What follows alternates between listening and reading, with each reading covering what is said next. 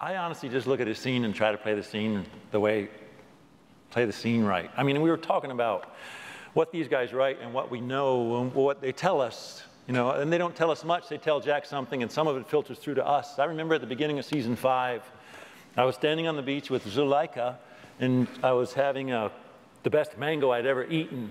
And I had been killed by Ben, and I said I remembered being dead, but I remember talking to Jack and go like, I'm just going to assume I'm indestructible here. Should I go with that? And Jack said, yeah, go with that. So, I mean,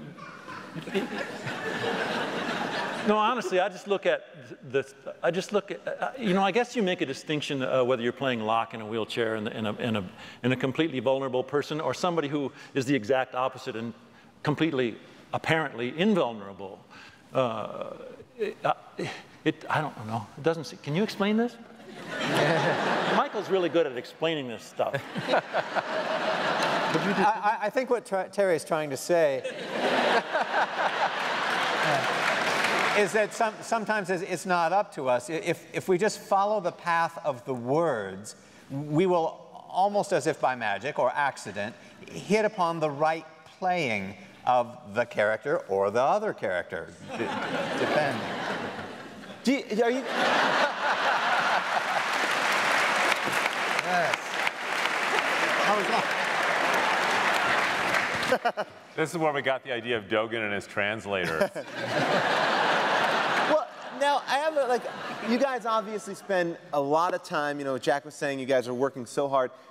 Do you watch the show, or is it something that you, like, when you do it, then you put it away and you, like, are, like, you know, I know certain people don't like to watch their own performances. Are you guys, do you watch the show? I haven't never missed an episode. Yeah, yeah. And you know what?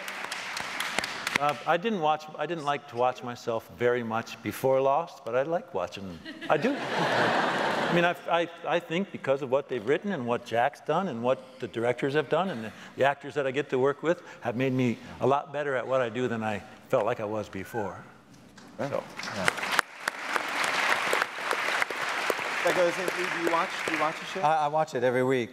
It'd be like if you did a painting but never allowed yourself to look at the finish. Right. You know, and I do agree that it takes a while to come to terms with how odd you look in 3 dimensions. And sound. You know, because we're all used to looking at ourselves in the mirror. We see our faces, but only this flat way. And it's so alarming to look at yourself in, you know, see the back of your head or over your...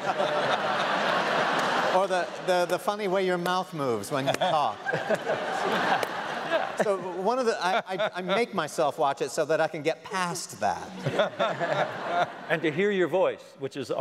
yeah, because your voice sounds... Occasionally, the sound mixer will play, you'll be on a set, and you'll hear the sound mixer playing something back, a take, and they'll be playing it back, and you hear your voice, and it's awful. It's awful. You always sound terrible. You talk too fast, and your voice is too high. So do you watch the show? I do watch the show. Same thing. I mean, it took me a while in my career to actually be able to get to that point where I could watch myself because of all the aforementioned reasons. Right. And yeah, I do. Yeah, now, Nestor, you've been on a bunch of different shows. You've been on some actually from broad comedies, from like The Tick and